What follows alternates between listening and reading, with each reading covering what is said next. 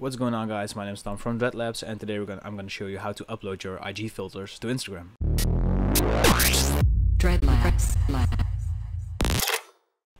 So in the last tutorial we made this face tattoo asset basically, and today I thought I'd just show you how to export this into a proper file and have it uploaded by Instagram. So you're gonna go to File here, and then go to Export and Upload, and make sure that you the size and everything meets the requirements here. So we really didn't do anything too special here, so this will probably already be okay.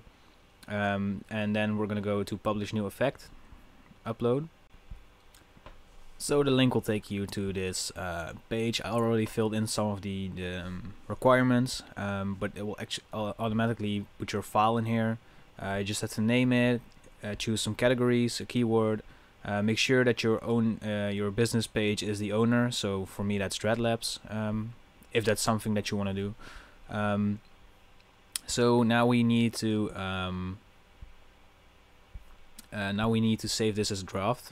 Okay, so now we can go down here to demo video, and we can click on open in Instagram, and it will send you this test link, and you can send it to yourself on WhatsApp or whatever, so you can test it and record like a test video on it. So I'm just gonna do that right now, and now we're opening this on my phone, and it asks me to test this effect now, which I'm gonna do. And as you can see, you can actually see that this camera is now testing out my IG filter that I just made. So now I just recorded a quick video on it, and I'm gonna airdrop that to my laptop right now so we can upload it as a test video. So now that that's uploaded, we can go into the icon. So here's the link on, there's a template file on your making your icon, because Facebook has some requirements for that. So I'm just gonna open my file in Photoshop, and we're gonna make one real quick. So we have the face icon here uploaded. So what we want to do is we're gonna go and remove the guidelines for now, and I'm gonna drag my face tattoo file in here, and we're gonna remove the examples.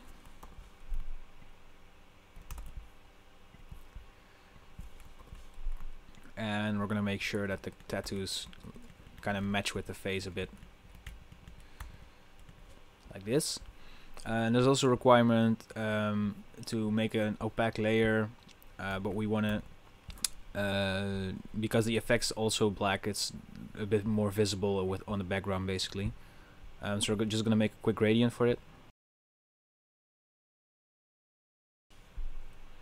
Okay, so now that we have our icon finished, I just want to make sure that my face tattoos are clipped to my mask. So because it's transparent, it will make this layer transparent as well. So what we're gonna do is we're just gonna edit this out manually. So I'm gonna just draw out like a line with my pen tool here. Right click, make a selection, and just delete that part of the face tattoo. So we can just use this, and now we're just gonna export it. So now we just need a information, and because we are a brand with Dreadlabs, we need to check this one on. And now we're just gonna submit, and this will take up to 10 business days, so it might be a while until we actually get this filter approved, but I just wanted to show you guys how the uploading process of this will go. Anyway, so we just uploaded our first Instagram filter together. Yeah, I hope you guys enjoyed this tutorial. I hope to do some more Instagram filter plugins in the future. Let me know what you thought of these first two tutorials, and if you have any suggestions, please let me know in the comments below, or join us on Discord, and I hope to see you guys in the next video.